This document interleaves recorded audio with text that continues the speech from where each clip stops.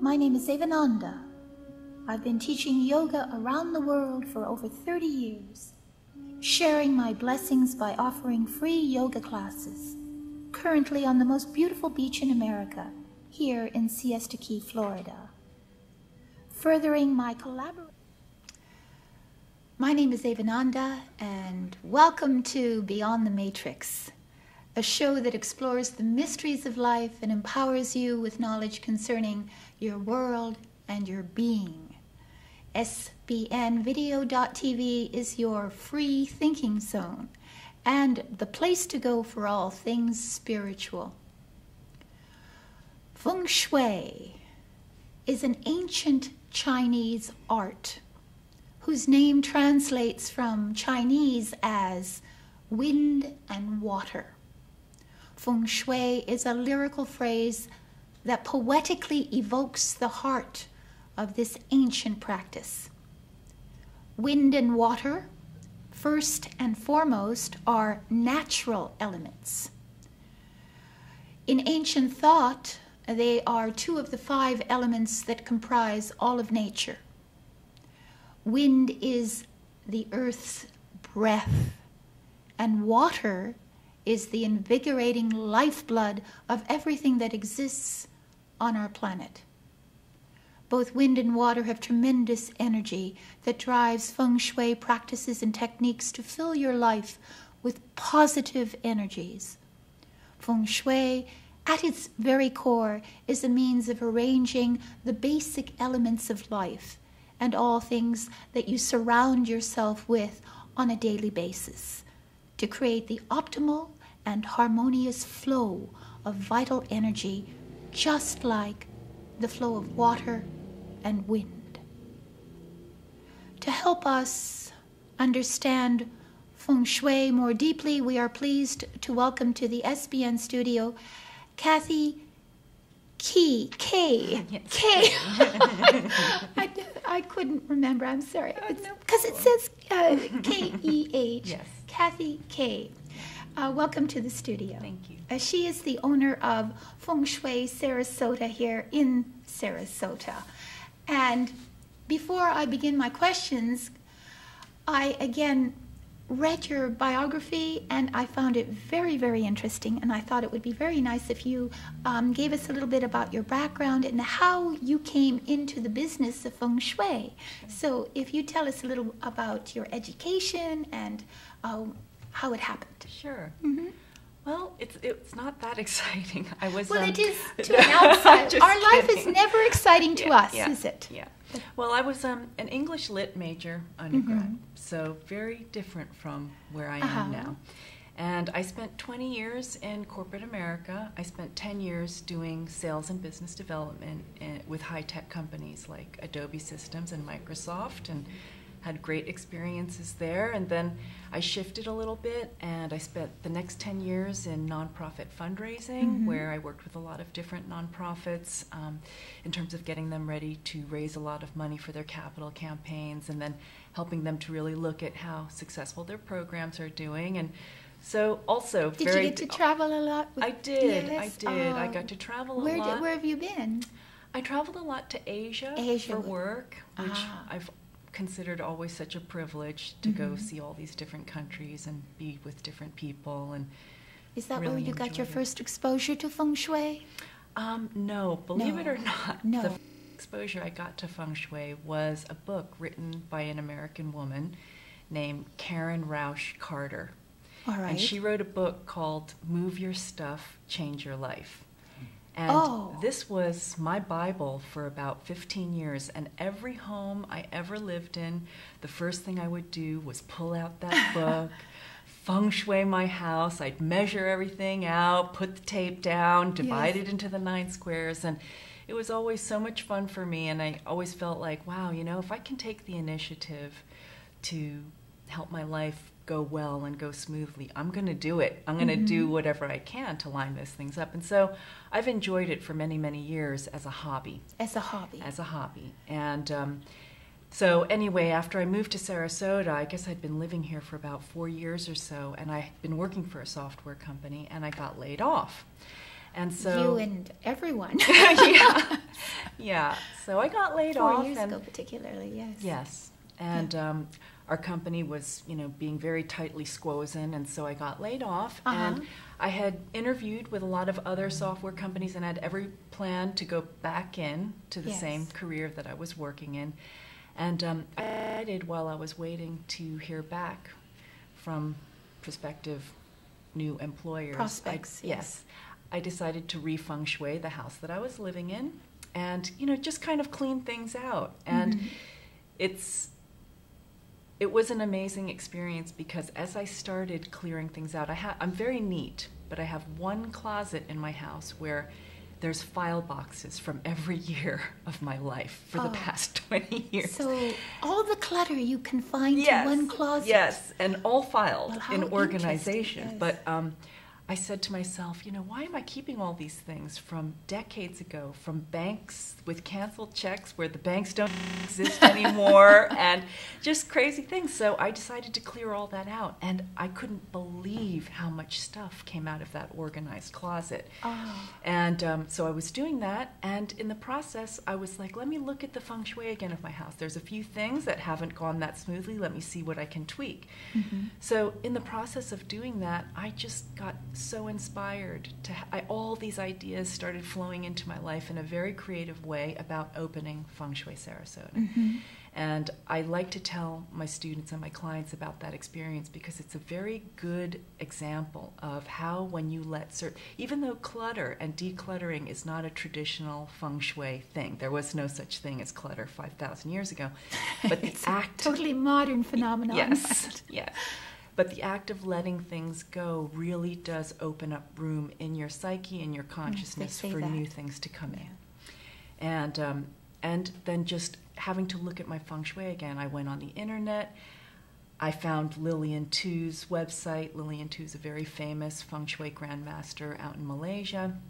She is. What is her name again? Repeat it. Lillian Tu. T-O-O. T-O-O? Yes. Really? Yes. Okay. And she started out very traditional and mainstream as a banker. She was one of the first women to be president of a bank in Malaysia, and very fascinating. Anyway, she offered a master practitioner class in Malaysia and in classical feng shui. Well, I looked and I was like, I could never justify doing something like that, even though I would love to do it. And then all these things started happening, and I really started to think concretely about how I could open a shop about feng shui, and how interesting would that be. But I'd need to get things in Asia, and so not knowing any step of the way what I was doing, just one thing happened after another, and that's inspirational, actually. It is. It's pretty amazing. I just follow your dream like that. I know. And trust. Yeah. Well, you know what? I've never been one to trust. Believe it or not. Oh, you haven't? I have been a very negative thinker for most of my life. I've never trusted any gut instincts. And so for all these things to happen and for me to be in flow, first time in my life in my mid-40s, it was really amazing and a beautiful experience. And I didn't appreciate it as it was happening because it was just happening. And what year did you start then, the shop? Yes, the shop opened about 2 years ago.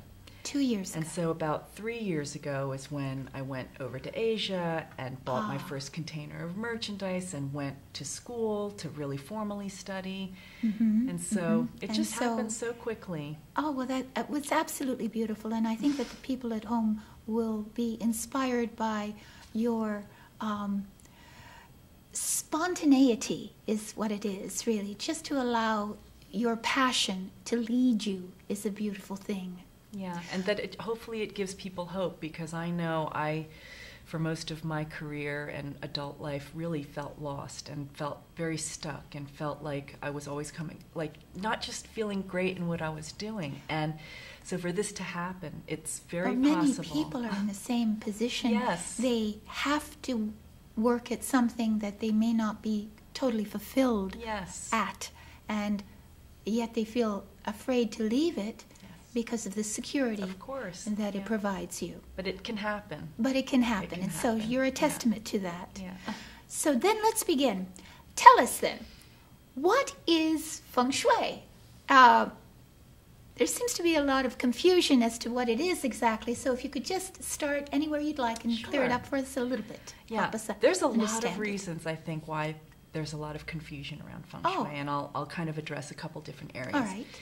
One of them is that there are two large schools of Feng Shui. One, which is classical, which is the traditional form of Feng Shui, and another, which is modern. Mm-hmm. They're very different from each other. And so someone can say, oh, if I would like to improve the relationships in my life, how would I do that in Feng Shui? If you go on the internet, you will find probably 20 different ways to do it. And using Feng Shui energy to improve your relationship, you're saying? Yes. How interesting. Because the two schools, one is the traditional school.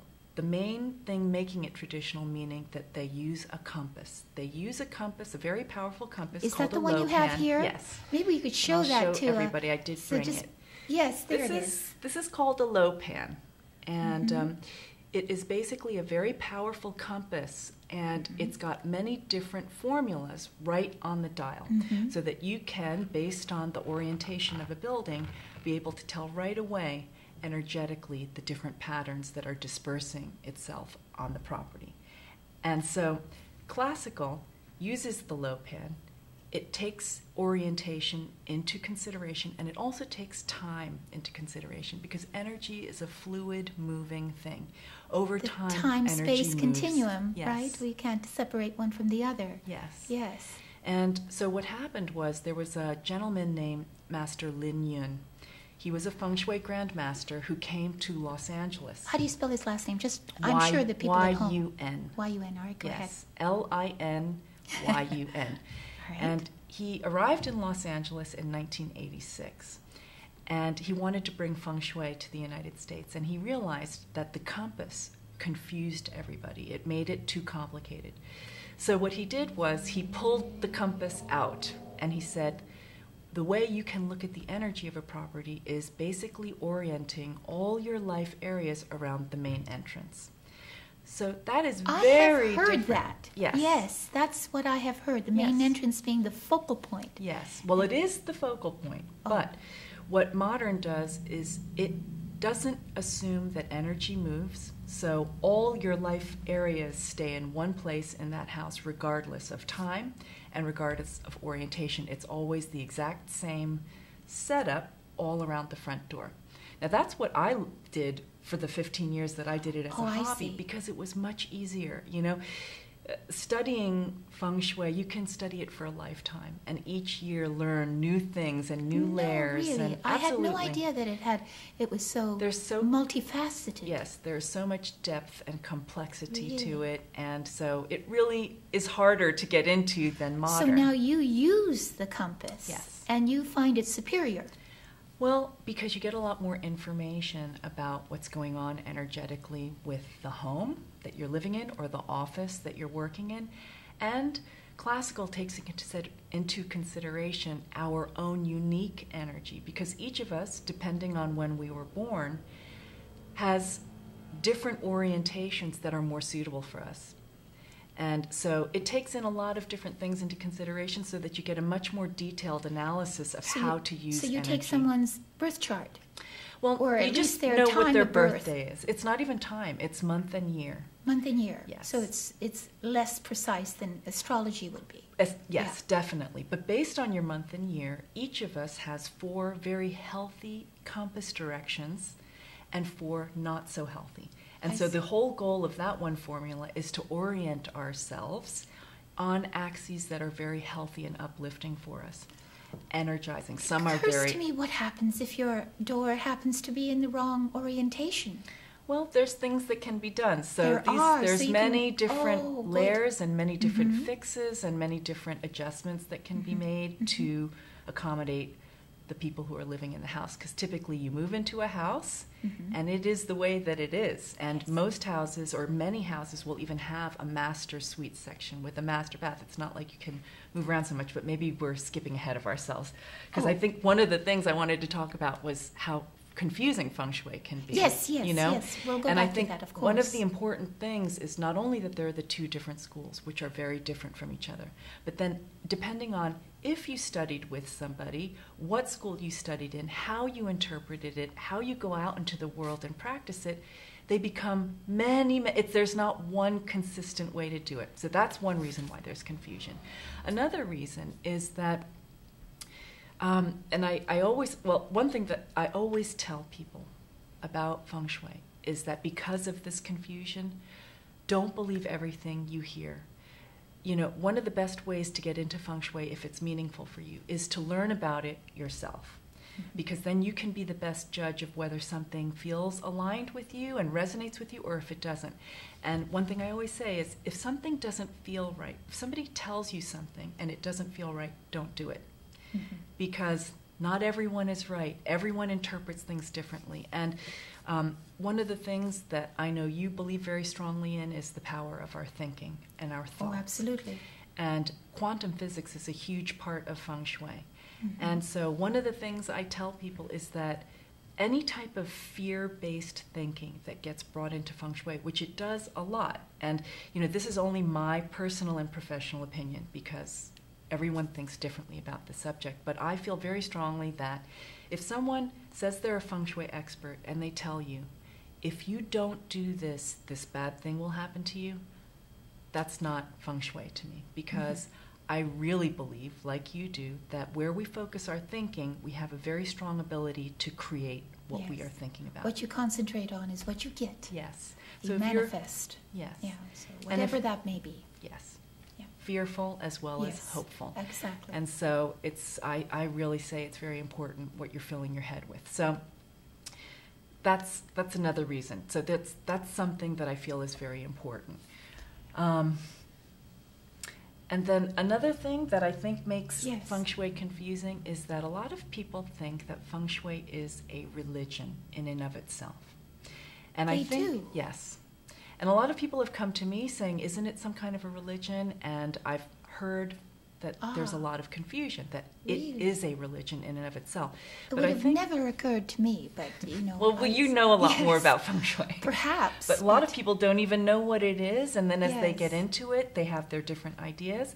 But I think the reason why that might happen is because in a lot of environments that have been Feng Shuied, you will find spiritual statuary of Buddhas and Kuan Yins. Yes. But it's because a lot of times Asians are into it, and where it originated, which was in China, they are Buddhist. And so Buddhists have spiritual...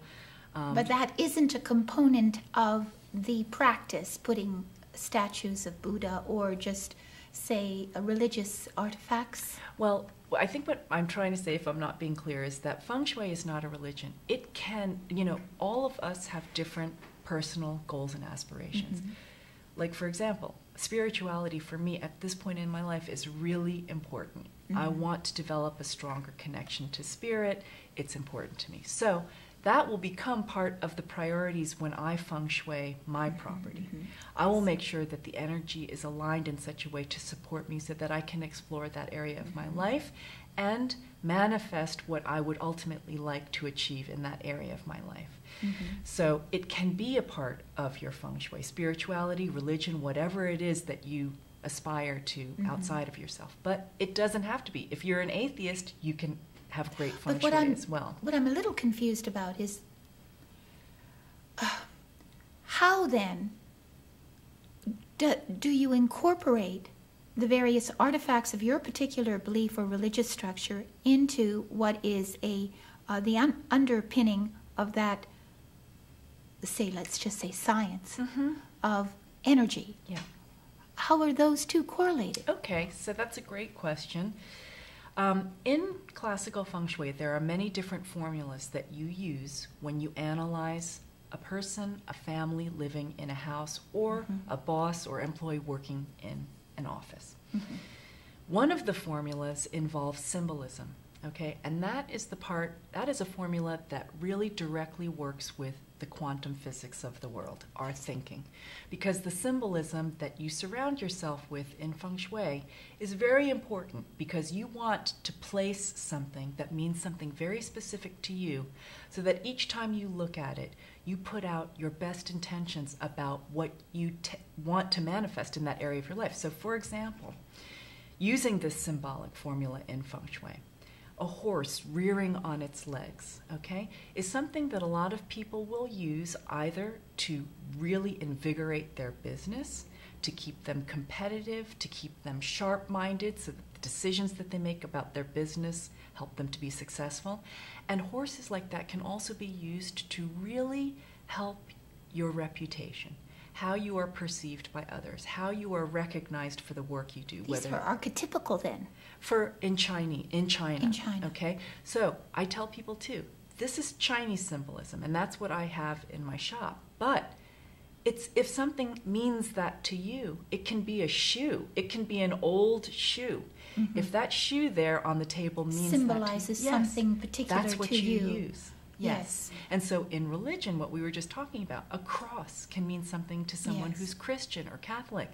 A Buddha can mean something to someone who is Buddhist. So depending on what... So what it does is it turns your thoughts, the symbol turns your thoughts in the direction that you want it to go. Yes. Thereby manifesting what you want to manifest. Exactly. Yeah. Exactly. So that's the quantum physics of it. It is. Yeah. And so that one formula, which is called 8 life aspiration when translated out of Chinese, it looks at 8 different very important aspects of your life. Your career, your prosperity, your family, your health, okay?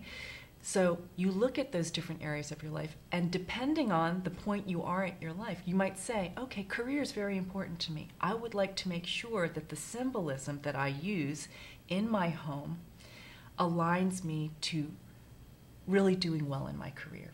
Okay? So you will have a very specific intention about your career. Somebody else will have a very different intention about their career, but that's the cool thing about Feng Shui.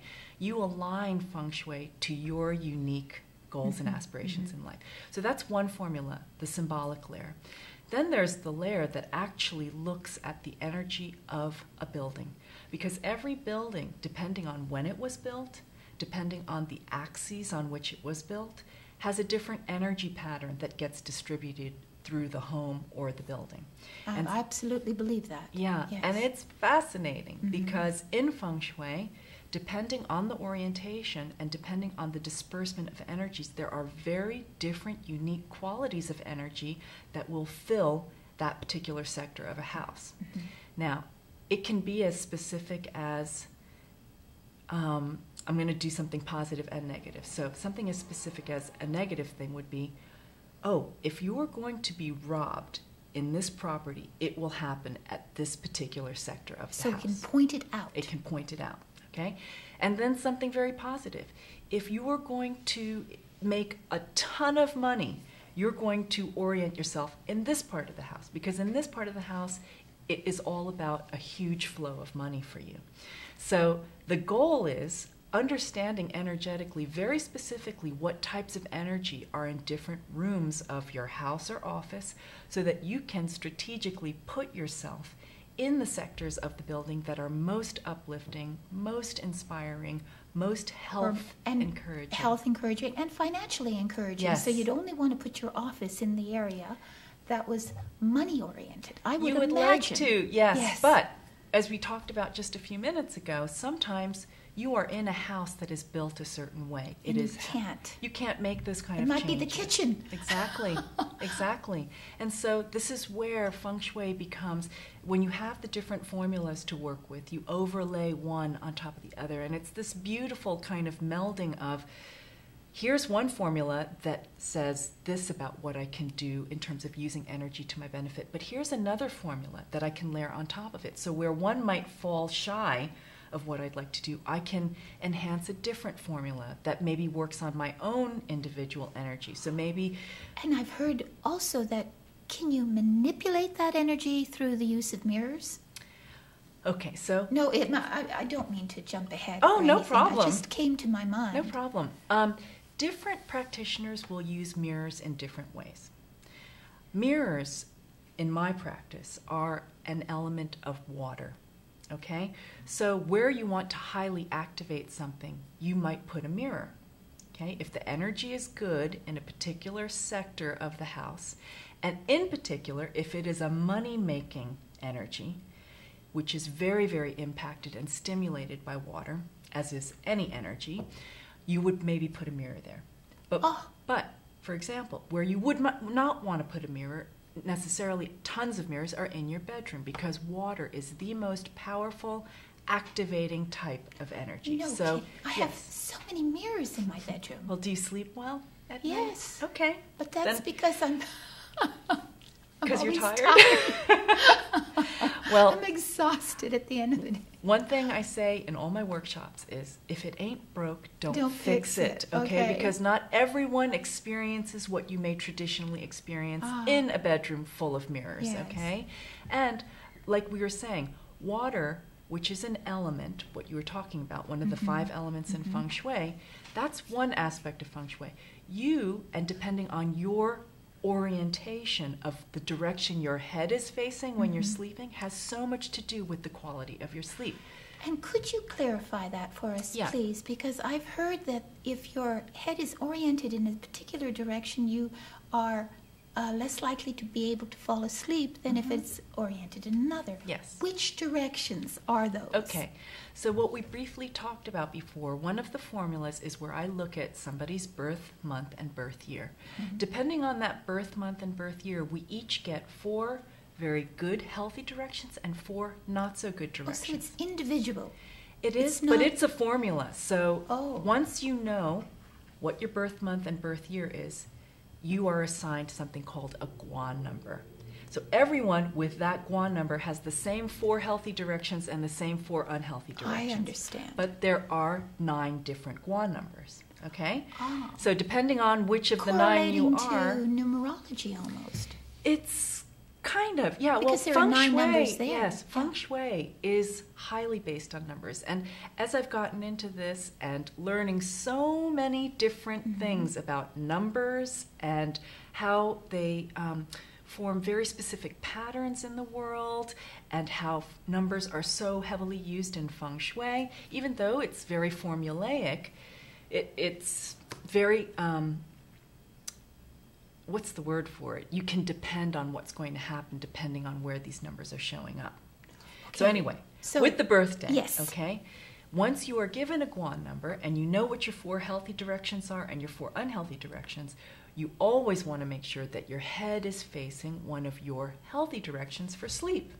And there is one particular direction that is particularly good for sleep and health. So if you can, you want to orient your head to be facing that direction. But it's different for different people. For different people. And one of the fun things that happens a lot is when couples, okay, who have different guan numbers, sometimes my healthy direction will be my husband's most unhealthy direction. So what do you do then? Okay, so there's all these tweaks that you can do. Sometimes it's what do you do? Okay, sometimes it's as simple as shifting the person's position a little bit in the bed so that their head then actually faces a good direction for them. Hopefully that's the solution that you can make. In a king-size bed? And hopefully your bed is big enough that you can do it. That would be difficult. But like I said, there's all these tweaks that you make, okay? And it's a balancing act, well, just like you're balancing your energy. Time for the return of the twin beds, you know, for couples. One facing that way and the other different bedrooms even. Well, I mean, that brings us to another thing, that because we're kind of going free-for-all here, but... Well, it's just such an interesting subject. It's hard to keep it in categories. You had mentioned before, if the front door is not located in a good area for someone, what do you do? So one of the formulas, which we're just talking about, the orientation of us as individuals, one of the very powerful aspects of that formula is your main door and the way that it faces, because each time you pass through that door, you are traveling along that axis. And so you want that axis to be a healthy one for you. Okay? Most particularly because you always use it. Yes. Yes. And so you are constantly passing through that energy on a regular basis, and you want that to be healthy and uplifting for you. So just like energy can be, just like somebody's energy, you can be with someone and they make you feel great, you know, for no reason. Sometimes they don't even have to be saying something. The way they smile, their energy affects you in a beautiful way. You can be with somebody else, sorry, mosquito. You can be with somebody else and they drain you and you don't feel good after you've been with them, and you feel tired, and it's like enervated. Yes. So that is also a very kind of similar thing to the axes, okay? That energy can uplift you or it can drain you. So you want to always orient yourself on something that feels good. So sometimes that facing direction is not good for the person who lives there. Okay. Then when you take into consideration a couple and then a family, oh dear, with all different numbers, you're really looking at... what solutions can you... Well, see, this is where you have to balance again. You look at everyone in the family. Like, let's say it's a husband and a wife and 3 children. You want to first look at who are the most important contributors to that family, which are typically the mother and the father. So you want to make sure that because they're taking care of the children and they're in positions where they need to either be bringing home enough money, caring for the children well, that they feel good first. Okay? Yes. So you want to make sure that the entrances are oriented in a way that are good for them. Then when you look at the husband and wife, they may not have the same orientation that's good for them, because the husband's 4 healthy directions may not be the same as the wife's 4 healthy directions. So a lot of times, one door, the front door, might be good for the husband, and then the door that you come in through the garage might be good for the wife. So when it works out like that, the husband mainly uses the front door so that he's constantly energized, and the wife uses the door from the garage, or vice versa. So you make those kind of tweaks. Now, where none of the doors are facing a good direction for either of the parents, you can actually do this trick that I learned from 2nd generation Feng Shui masters in Australia. You actually can get a carpenter to come and reframe a door or a couple of doors so that the door shifts, so that when you build out the frame a little bit, the actual door then, when you pass through it, is shifted a little bit to accommodate one of your good directions, so that each time you pass in and out, so they build it out, it forces and you to angle it. Yes, exactly. I see. And I've done that in my store, because although the door that I enter is a very good sector of the building, it was not facing exactly the right way. So I had a carpenter come in and shift that door for me to ensure that I'm constantly going in and out on an axis that is invigorating and healthy for me. Oh, because I work a lot. Interesting. Oh, yes, you're always in there.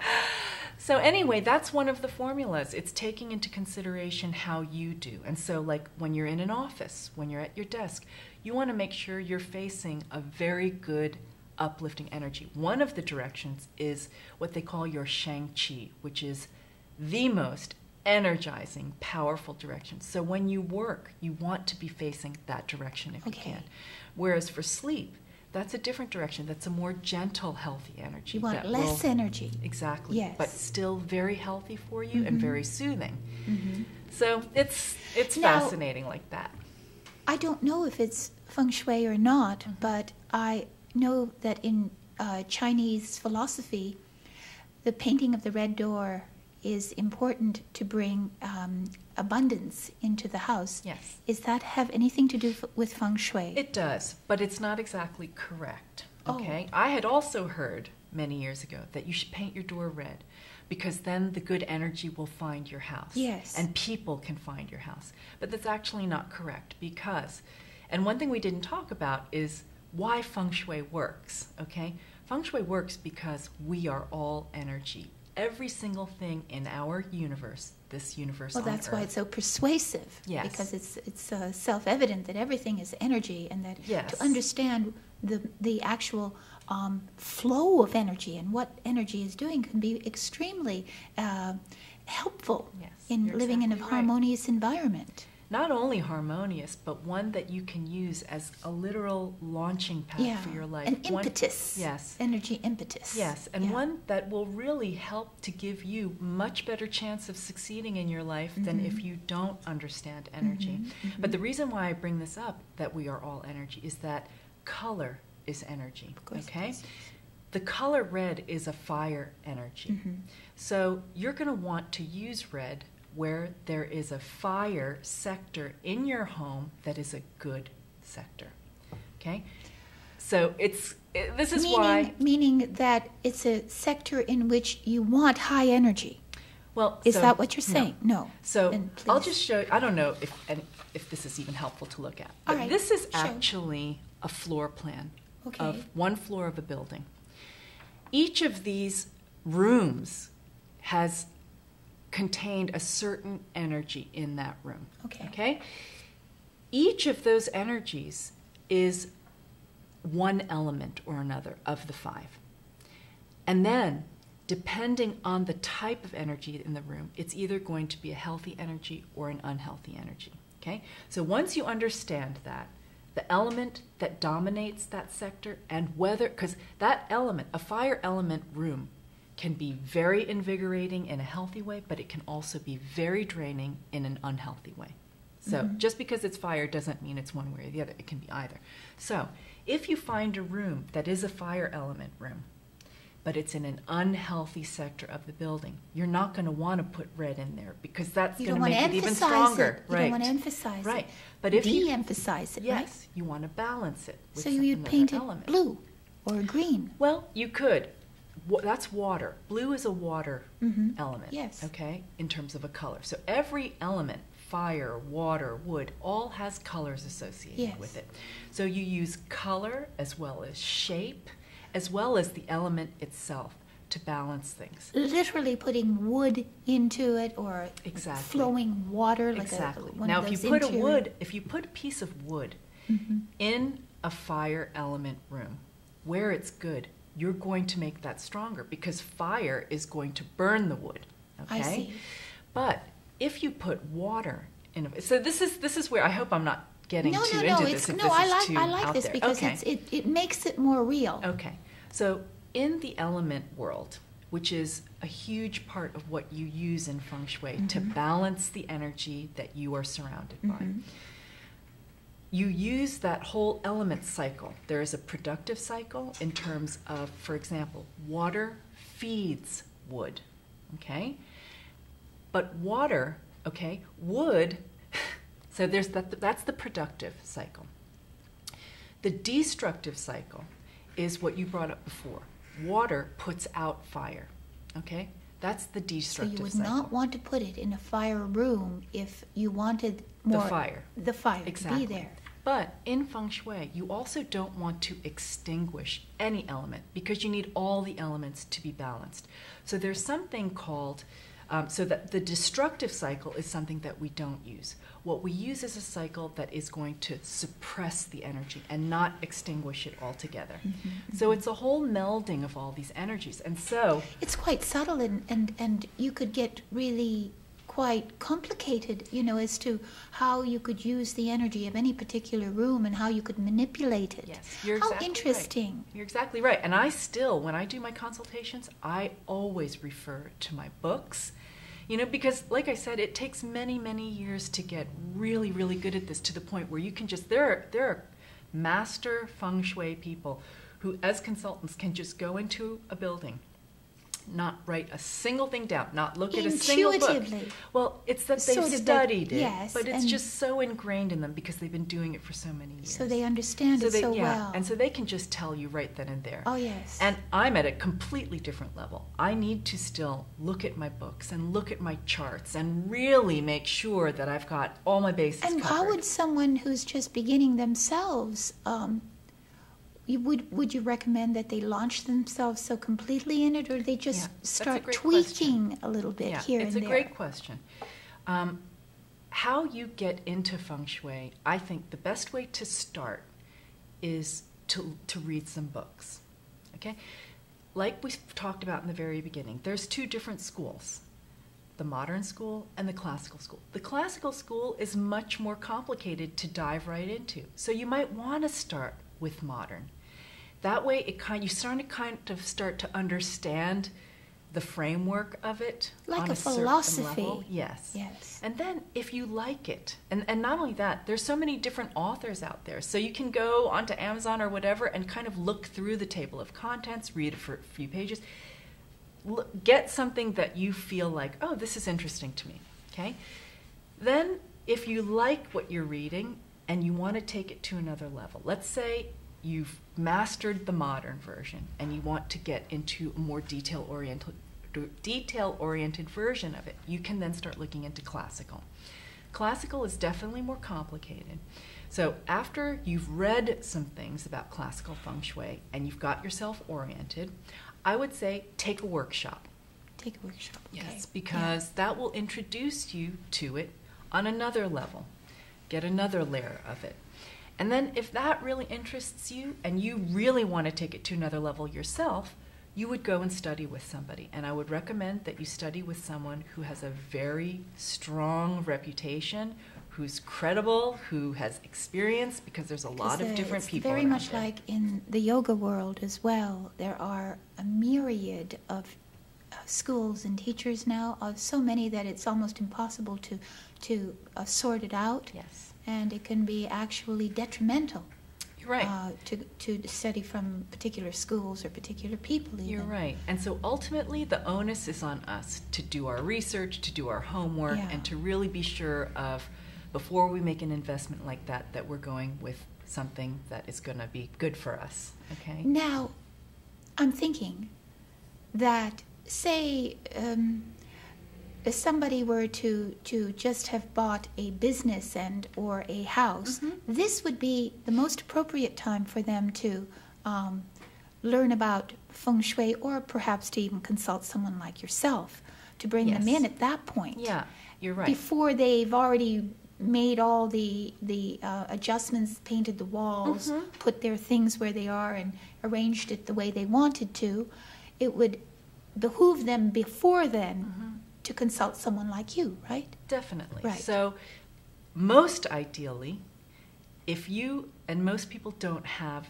this ability to build something from scratch, okay? Ideally, you would build something from scratch and very strategically orient the front door. Oh, wouldn't that be the ideal? rooms. That's the most perfect way to do it, okay? Yes. Because that would be the most perfect. Most people, though, buy a house that already exists. That would also be a great time because, well, actually, before you buy the house, because you want to make sure that the bedrooms where everyone's going to be sleeping, where you spend an inordinate amount of time, almost half your life. Half your life, yes. You want to make sure that depending on the orientation of that building, that those bedrooms are in good, healthy parts of the house. And you want to do that before you buy the house because you can't change that. You can't change the energy in a property because so when we were talking about before how classical feng shui takes into consideration time and that energy is constantly moving. Energy moves from second to second, minute to minute. But in feng shui, what you do is you align your home or your office for a period. Each period lasts for 20 years. We're in the period of 8, which ends in 2024. So if you're going to buy a house now, you're going to orient everything according to all the energy and all the energy patterns that are found in this 8th period. When 2024 hits, it's a completely different shift. So then it really takes into consideration even our cosmic movement. Yes. Because that's what it is. Exactly. We're moving cosmically through space. Exactly. Right? Yes. And it's very meaningful. It makes sense. And then once you get everything oriented for the 20 years, you're going to look at the energy each year because you could drive yourself crazy with this if you were to try and do, even monthly. I mean, I know people who look at it monthly, and that's just a lot. What I do at a monthly level is once in a while I'll be like, wow, things feel so off. Let me see what's going on this month. Okay, but you're going to orient yourself to the 20-year period, and then each year you want to do a few tweaks around what's going on energetically for that year. But my point of all of this is that for that 20-year period through 2024, there's very little that you can do about the base energy plan of your house.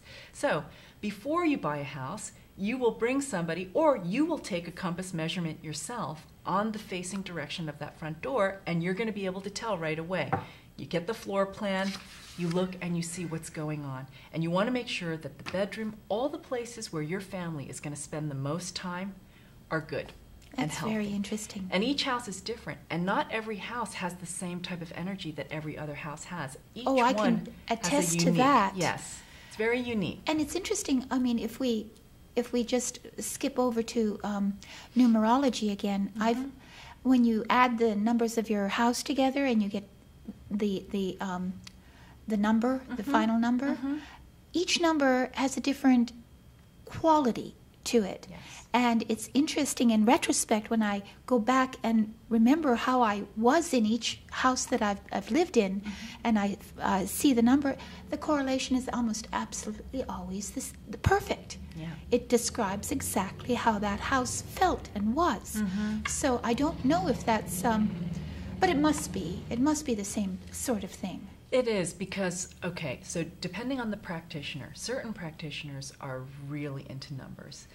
The people who I studied with in Australia, who are originally from Malaysia, when I told them about my business, because they happened to be in the same class that I was in, because they became part of the Lillian Tu franchise. She has a huge multi-million-dollar business called the World of Feng Shui. Anyway, even so though they you've had kept in touch with the people that you studied with. Oh, yeah. Ah. But these two people in particular, they had many, many years of experience, but they had to take the master practitioner course under Lillian in order to open the franchise. That's probably way too much detail for this, but anyway. No, that's interesting.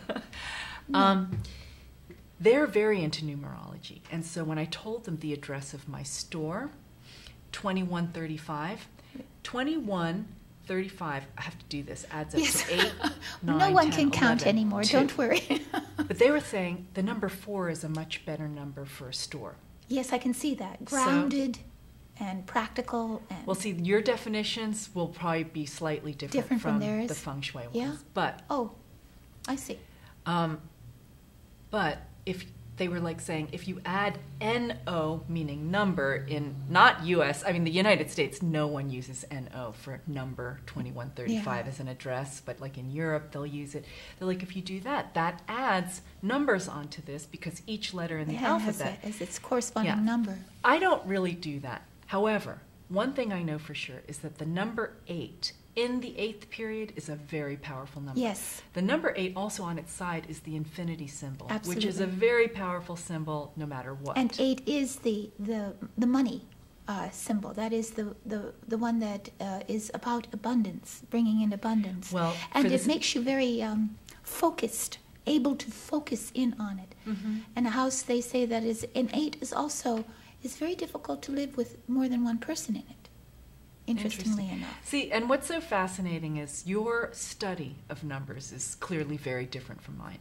8s in the period of 8, wherever they show up on your energetic plan, that is where incredible prosperity and incredible health can be attained. So that's similar. That is similar. That's absolutely similar. That's similar, No, but that's like what the I living meant. in the same house thing. Well, like it's the 8s house, are, they say, is conducive to the energy of a single person as opposed to a family. But that's all it's saying. It's not that you can't, but that you do much better when there's only one person living in it. Yeah. I don't know if that's true or not, but I was the only one in there, and I felt very good. Yeah. So it's all so interesting. Yes. It's so interesting that a number can have so much significance. Now, if someone were to get a feng shui consultation, what would it entail? Okay, so it would first entail a discussion, just in terms of what the people are experiencing, why they want to feng shui their property or their business, just a little bit of background in terms of what their ultimate goals are. Then it would entail taking measurements, taking compass measurements of the building, the orientation of it, getting the people's birthdays. Okay, so that way we can start implementing all these formulas. Then what's very important is a floor plan, a very exact floor plan. Their floor building. plan Yes, that they the give house. you. Yes. I see. Because that is what you build your whole energetic map on, and depending on how the rooms are divided, etc. And then I also take photos of every single room in the house, everything around the house. You do a Google kind of pan out using Google Earth to see what is surrounding the building, water, trees, things that you may not necessarily be able to see from the ground.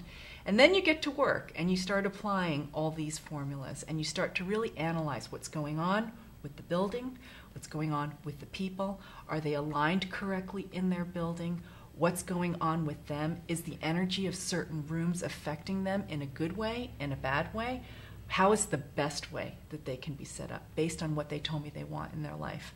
And that's how it goes. And different consultants do something different, but sometimes they do it right on the spot. I deliver anywhere from interesting. Very interesting. And it seems so enormously, much more of an enterprise than I thought it would be. I thought that when someone came in, they did it more intuitively, but it seems like this is a true science. It truly is. This and that's is why I can science. Do it, because yes. I've never considered myself an intuitive. Yes. So what are your future plans for your business, the Feng Shui Sarasota? Yeah.